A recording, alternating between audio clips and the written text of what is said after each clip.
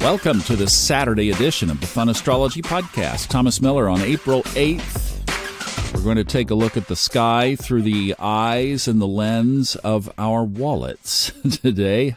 Thanks for joining us. We have been blessed by Ray Merriman, one of the deans of financial astrology. As you're going to hear after the newsletter, he had a great personal announcement that we'll share with you.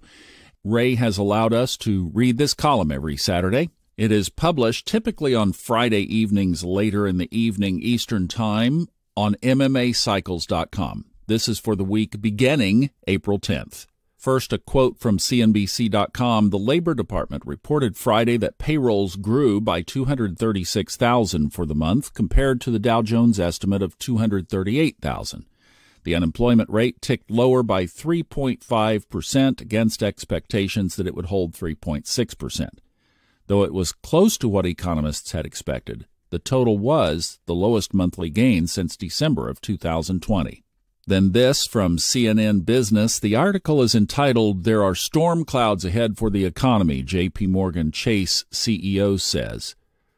Lawmakers are growing more uneasy about raising the debt ceiling, the self-imposed $31.38 trillion borrowing limit they hit in January. Without new legislation, a default by the U.S. government could come over the summer or in early September, according to various analyses. Jamie Dimon, who has worked closely with the White House and Congress this year on various economic problems, told Poppy Harlow that there would be no default under his watch. "Not as long as I'm alive," he said. End quote. Ray's comments. It was a shortened holiday week for global markets. However, it was still noteworthy for many markets related to the Venus-Uranus conjunction in Taurus on March 30th. The 4-day allowable orb of trading days finally kicked in early last week, April 4th and 5th, for most global stock indices, which ended strong 3-week rallies off their primary cycle lows of March 13th through the 20th. In some cases, new highs for this year were attained last week during this allowable time band for a reversal or pause. In Europe, the German DAX soared to its highest level in over a year on April 4th. The Zurich SMI came close to its high on January 17th, 2023 on Friday, and near its highest level since June of 2022. The Netherlands AEX rallied to a high on April 4th, and the London FTSE rallied all week. Each is up smartly from their lows of March 13th through the 20th. MMA's last 3-star Geocosmic critical reversal zone. The U.S. indices complemented one another. Each topped out on April 4th, just 3 trading days after the Venus-Uranus conjunction. For the NASDAQ, the rally marked its highest point since mid-August. All 3 indices confirmed their primary cycle troughs of May 13th to 15th. In other markets, crude oil rallied to 81.81, up 27% from its low of 64.36 on March 20th. Both gold and silver rallied to new yearly highs, with June gold testing $20.50 and silver crossing $25 on April 5th. Ethereum leaped to $19.14, its highest price since mid-August, but Bitcoin was unable to exceed its high of March 30th, the prior week when Venus conjoined Uranus, thus creating a case of intermarket bearish divergence off of the Uranus aspect. Now, the short-term geocosmics. Ray says the next 11 days will be filled with several important geocosmic reversal signatures. First, the Sun will conjoin Jupiter in Aries on April 11th, that's Tuesday, the same day that Venus will enter Gemini and trine Pluto in Aquarius. As stated last week regarding the Venus-Pluto trine in air signs, quote, "We may get a preview of the coming renaissance I've talked about in this column when Uranus and Pluto trine one another from 2025 to 2028. Well, enjoy the positivity as much as you can early this week, especially with the fiery Sun and Jupiter together in the fire sign of Aries. Get out, get active, and connect with those you enjoy. If you need to make a deal or an agreement, now is the time to do so. What did we say yesterday? Luckiest weekend of the year. By the end of next week, Venus will form a waxing square with Saturn in Pisces. Now it gets complicated because the emotions get entangled with the tricks of the mind. You may not know whether to talk yourself into or out of the relationship or agreement. For a trader, this is the dilemma of whether to buy, sell, or hold on to a position. There are too many pros and cons to a decision. Let me make it easier for you. If a market is declining into a Venus-Saturn hard aspect, you buy.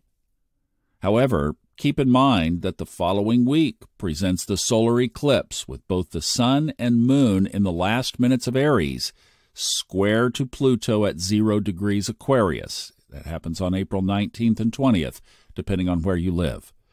The next day, Mercury turns retrograde in mid-Taurus. Talk about the mind playing tricks on your trading decisions. And the next 2 weeks could be real mind benders. Personally, I like the 4 days surrounding Mercury retrograde. I find my intuition is usually good then, but after that is when the trickster gets on my nerves. And under the longer-term thoughts column this week, a really cool announcement from Ray. He says this month, astrology's leading journal in the United States, the Mountain Astrologer, has published the first part of my lifelong journey on the development of today's astrological community. The title of this 2-part series is My 50 Years of Community Service to Astrology. The first part is now available to subscribers on the Mountain Astrologer website, mountainastrologer.com.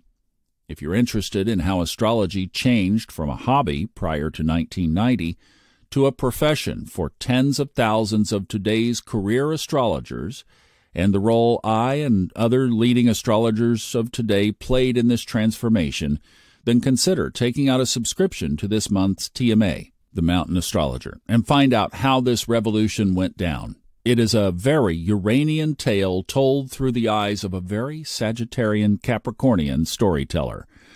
That would be Ray, with the sun and moon in Capricorn and ruling planet Mercury in Sagittarius.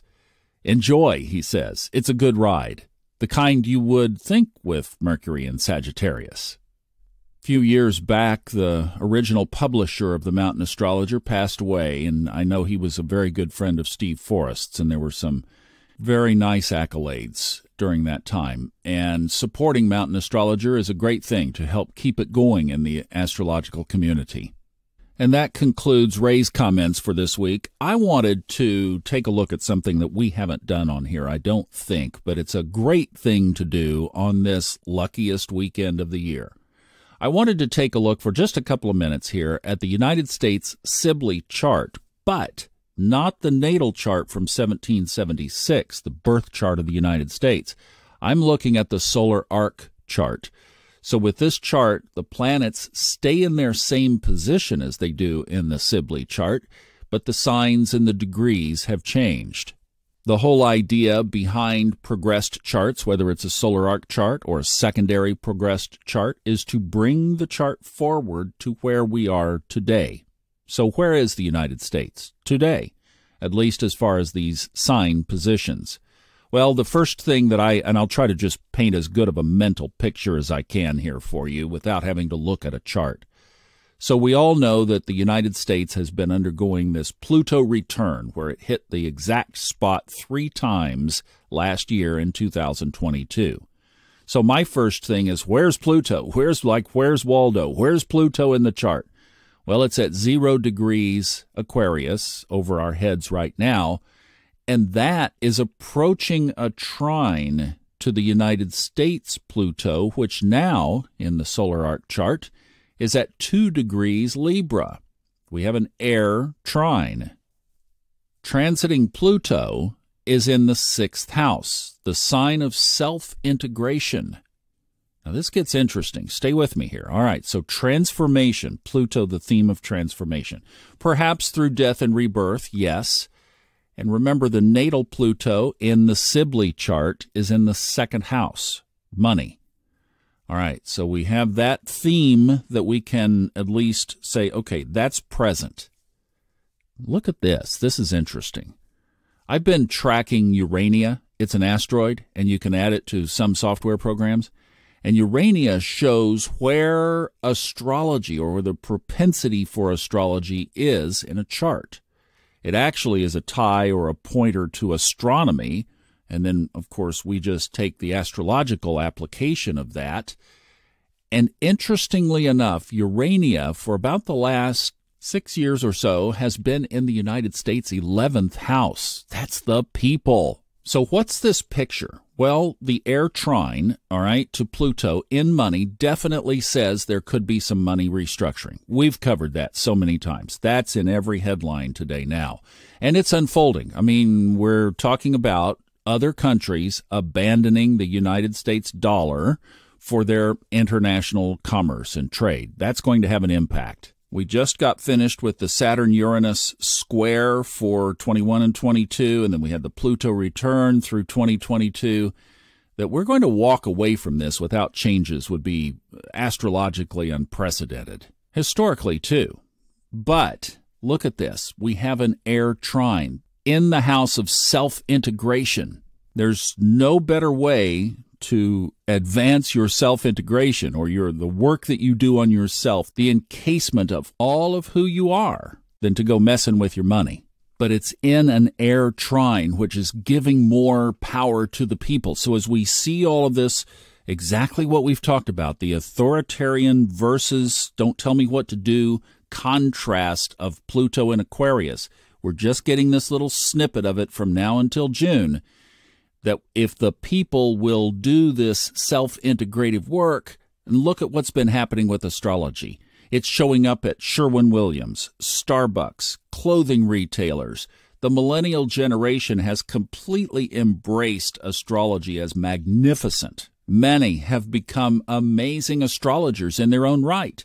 What they need is a little more time with that Saturn return, but that gives you perspective. And as that perspective is unfolding, they are getting it and they're looking at it through the correct lens, the lens of the sky, the guiding path that shows us why we came here in the first place. This is exactly why we have to hold the highest timeline space for this whole planet. That's you and me. That's our responsibility. We can't go solve all the problems. We can't change the state legislatures. We can't reverse crooked politics, but we can hold the vision that the people will self-integrate positively, eventually, and that astrology is going to be a big part of the guide of this process. Cool thing on that note, Urania will be up there in the 11th house for the next 23 years.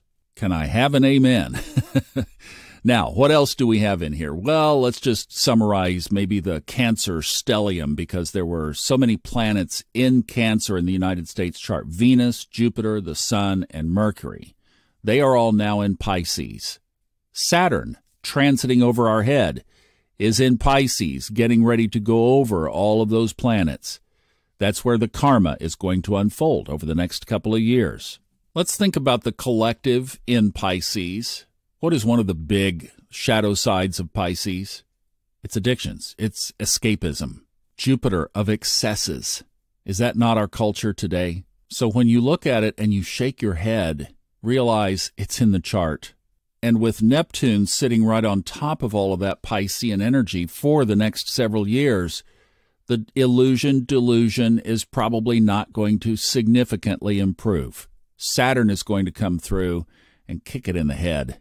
But don't forget, Pluto is in the air sign, and this is going to give us more power in the end. The last thing I would point out is that the cusp of the 10th house in this chart is ruled by Taurus. So there's the money theme again. I just wouldn't be surprised if there were not money things coming up for the United States over the next several years period. But remember we talked about astrology? Uranus, the planet that rules it, is sitting right at the cusp of the 10th house. You know how we talk about themes repeating themselves multiple times? Do you get the picture that this chart is saying that, yeah, there's going to be some pain, but there has to be with this collective. It's gone too far. And what that gives us, who are living on our highest timeline, the ability to do is to hold space. Have you ever done that in a meeting? Have you ever gone to a conscious meeting where they ask participants to hold space in the room, to hold space for the leader of the seminar or for the event itself? You just stand in the intention of why you're there. You are present. You're not focused on other things. You're holding the space of why everybody is there. For example, when we go to Florida in May and I help Fred put on this event over Memorial Weekend, I will be present in the room, not checking my phone. In fact, the phone will be turned off because I'll be focused on Fred and I'll be holding space for him, positive, giving him energy, sending those positive intentions his way through the whole day. It actually is exhausting work when you do it, if you've ever done it like that. Well, that's what we get to do here. And whether you're listening from Australia or Europe or South America or the United States or Canada, our wonderful listeners scattered all over and abroad, you can hold the space for your country and for the world. We really are now all in this together, and that's also part of Pluto in Aquarius. But this is a tremendously responsible role that we have to play here. So don't let the noise get us down. This is the luckiest weekend of the year. And with this, we could say that for the next year, until the Sun conjoins Jupiter next year, we are going to hold the highest timeline space possible for this aspect and all these others. That the world is going to be a much better place when this is all over. And that, ladies and gentlemen, has been the history of all of these aspects going back 1,000 years. I'm standing on that. Will you join me? Have a wonderful Easter if you are celebrating. I wish you the happiest with your friends and family. It's a great time for the kids. And for those of you not celebrating, we will have the luckiest weekend of the year. All of us will. And we'll see you back on Monday.